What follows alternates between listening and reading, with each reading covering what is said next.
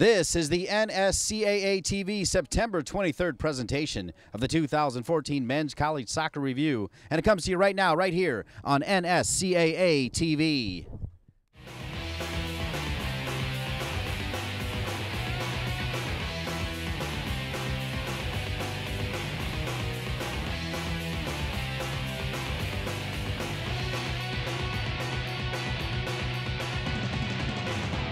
And I'm not sure if it gets more beautiful than Santa Barbara, California. And in fact, this is the most beautiful place to watch a college soccer game since 2007. Harder Stadium, Meredith Field on the campus of UCSB had led college soccer in attendance. Almost 50,000 packed the stadiums just a year ago. And we're here today as UCSB will face UCLA right here on NSCAA TV. Hello, everybody. I'm Dean Linke, proud to be the voice of NSCAA and thrilled to be in Santa Barbara, where Tim von Steeg has done an amazing job on the field and in the stands. We'll have more on that a little bit later. Let's take a look at what's on tap today. A big show for you, as in fact Tim von Steeg will join us. We'll take a look at the NSCAA Continental Tire Top 25. We'll break down Division 2 and 3, even some junior college and NAIA, and look at our upcoming broadcast schedule. And, of course, we'll do it with a little help from my good friend, the former Georgetown coach, Keith Tabatznik. And, Keith, first off, this place is so beautiful. It's great to be here. Well, I tell you what, every time I've been here, not only is it a beautiful place to watch, it's been beautiful soccer on the field as well, and I don't think tonight will be any different. In fact, Dean, I'm not sure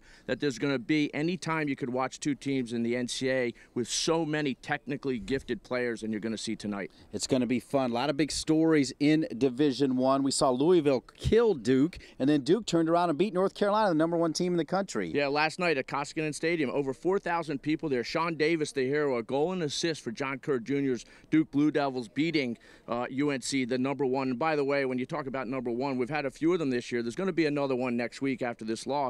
But that wasn't the only upset last night as well. Virginia Tech defeating Wake Forest. And then we featured Utah Valley in their first ever game on NSCAA TV. Last night, their first ever win against a top 25 team. They defeat Denver 2-1 in a come from behind for Greg Moss's team. Back to this one, UCLA, they were #1 for a little bit under Jorge Salcedo. Yeah, they were #1 until they were knocked off in an upset by American University in overtime. They have tied 2 in a row right now, struggling to score goals, and I think that's a big issue. A lot of talent out there trying to put it into the net.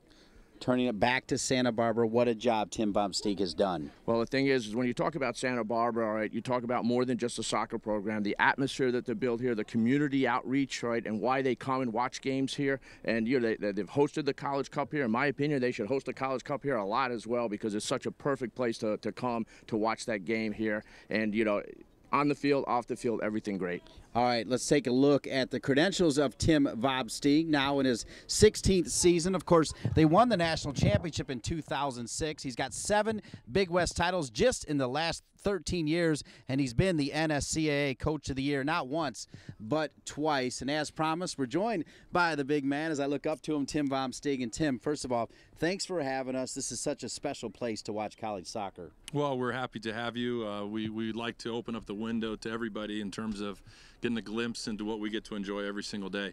You are correct. This is it's a great place to play soccer. It's a great surface. It's a great facility. It is one of these stadiums that for some reason when football left here, they left behind just a tremendous setup for us in terms of soccer. And so we're excited anytime we get to have people come and take in the game. And tonight is one of those special nights because we do have, I think, 2 excellent teams with great players all over the place. Not that long ago, 8 years, in fact, 2006, you won the national championship. Take us down memory lane.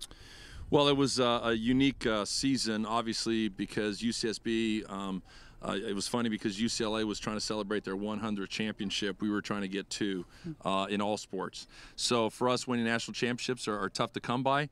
But we had an opportunity that season with a team that actually at one point was 7-6 and going nowhere. We were able to turn that year around. Again, a lot of credit to our seniors and our upperclassmen that year. We finished with winning 11 out of 12 games that year. And the irony of it is that we had lost to UCLA 3-1 here at Harder Stadium earlier in the year and then played them in St. Louis in about 18 degrees for the national championship. Well, finally, before we get to work, you believe that with this young team in a couple years you could win another one. Well, I mean, we started this, again, this conversation about what it's going to take to play the way we want to play and showcase the players and have players move on to the next level. And obviously, college soccer is it's an opportunity for these players to grow in a lot of different ways.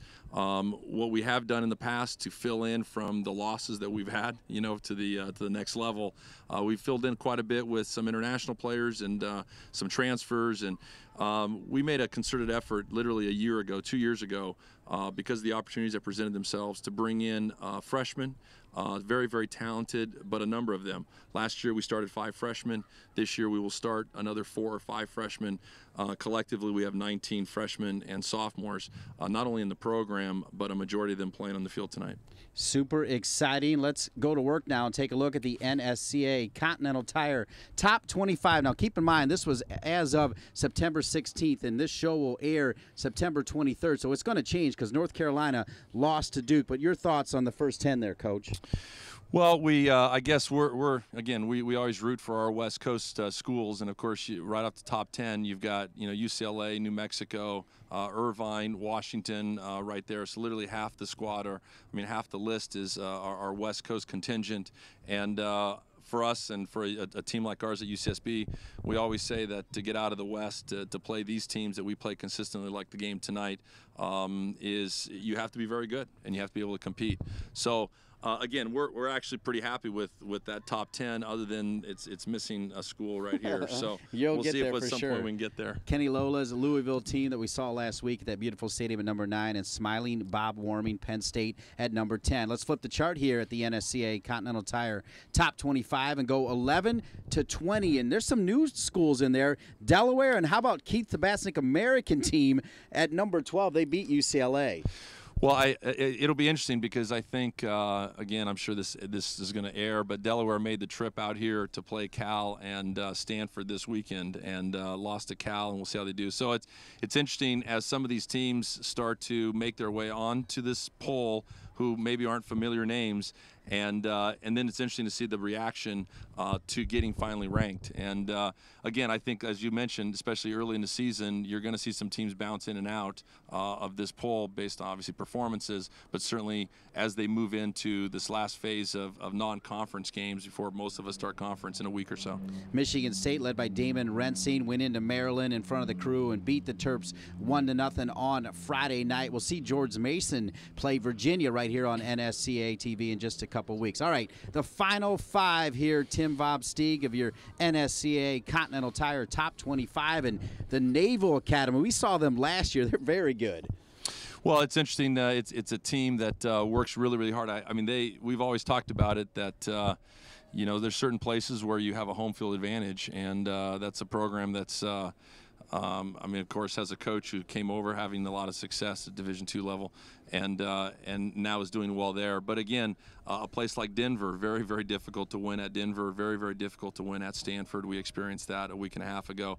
So again, most of the teams that you're seeing now, I mean, the record's 3-2, 3-1, 3-1, 4-1. It is still really, really early, and the thing that you don't find on that list is a lot of undefeated teams. All right, well, finally, we'll bring Tim Bob Steeg back in, and we'll ask him one question. There's a lot of talk about splitting college soccer into 2 seasons right now. Where do you stand on that, Coach? Well, we are, I mean, supportive would be an understatement.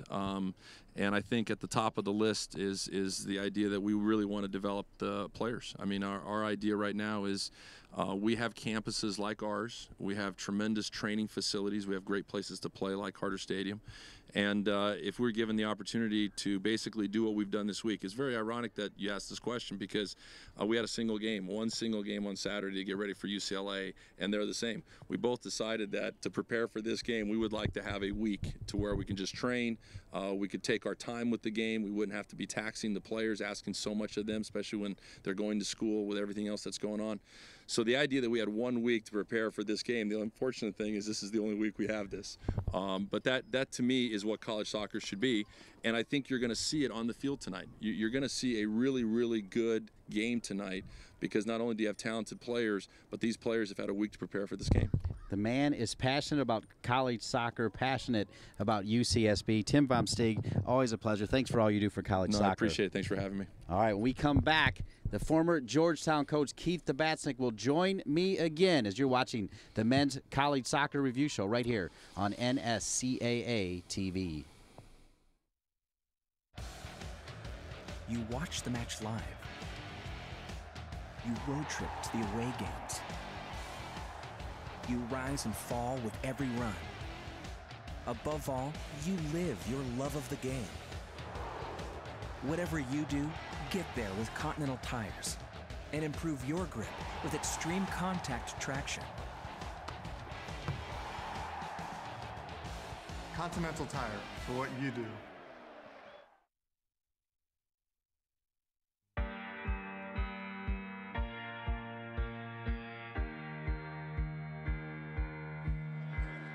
The NCAA convention to me is probably the best place to get any sort of education of a wide variety that you can go in the world.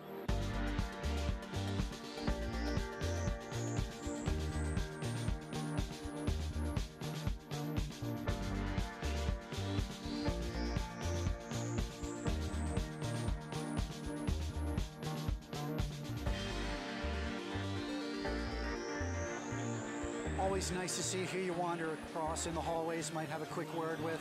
I think it's exciting to meet youth coaches and high school coaches and even college coaches who are all really passionate about the sport. It's a learning experience. I think it's invaluable both from a coach standpoint and from an administrative standpoint.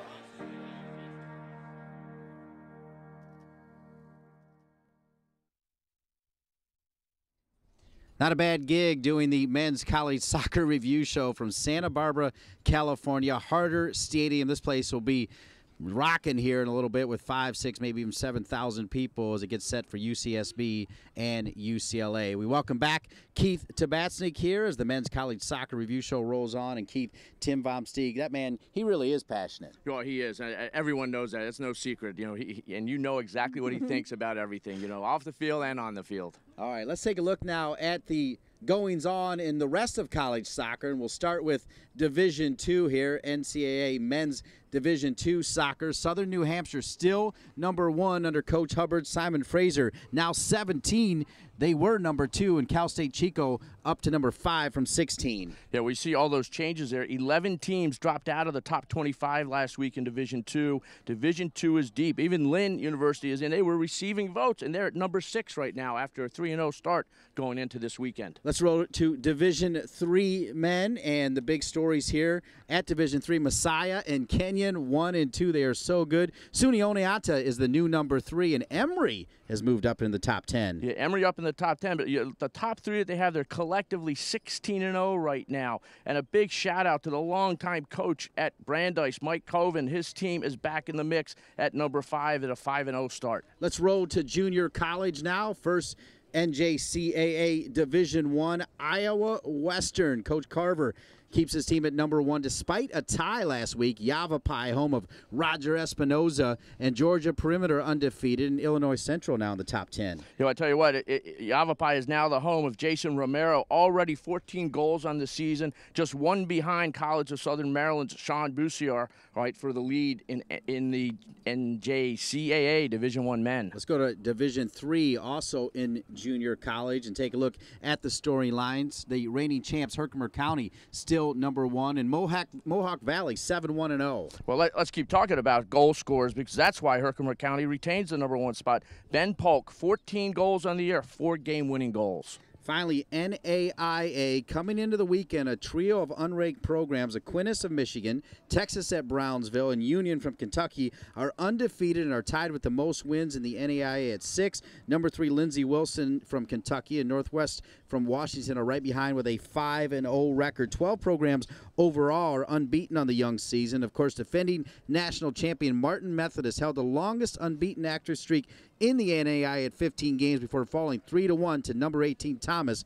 on September 12th. Well, Dean, Coach Tom Maxon of Morningside in Iowa has a chance this year to join that Elite 200 win club. He stands 194, 139, and 20 in his 20th year. And Aldony Mendez of Aquinas in Michigan currently holds the NAIA lead in total goals scored with 12 in 6 matches. Mendez has posted 2 separate hat tricks so far. 2 other players are right behind with 11 goals apiece. Remind you that the NAIA Men's Soccer National Championship for the next 2 years will take place at a new site, Hilltopper Stadium in Delray Beach, Florida. All right, a lot more exciting games coming up on NSCAA TV as we bring you the broadcast schedule of the games coming up, particularly at the Division I level. We know on Friday night we've got High Point and we've got Asheville, 2 quality North Carolina schools. Yeah, I tell you what, going down to High Point, one of the things that seems to happen every time they're under the spotlight is a lot of goals down there. An exciting team to go watch play. Right after that, up to Bucknell, Bob Warning brings his hot Penn State team into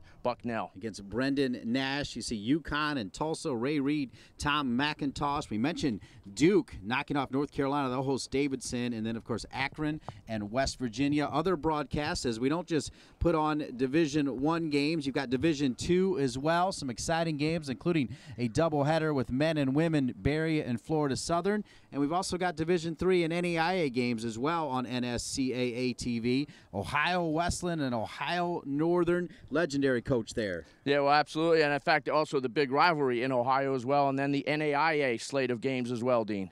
All right, it's all brought to you, of course, by the good friends of Continental Tire. I want to thank Travis Roffler and all the good folks from Continental Tire for all they do supporting the NSCAA and the NSCAA TV Game of the Week. And speaking of thank yous, let's pop that up there as well. I want to thank Joe Cummings and everybody out in Kansas City, especially Kathleen Hermesh for getting it done, Kyle Lang, but Andrew Leahy and his crew as well for helping with the show right here in Santa Barbara. My broadcast partners, Keith Tabatznik. I want to thank Tim Vom Steeg. I'm Dean Linke saying thank you one more time for watching all of it right here on NSCAA TV, where the message is learn, participate, belong.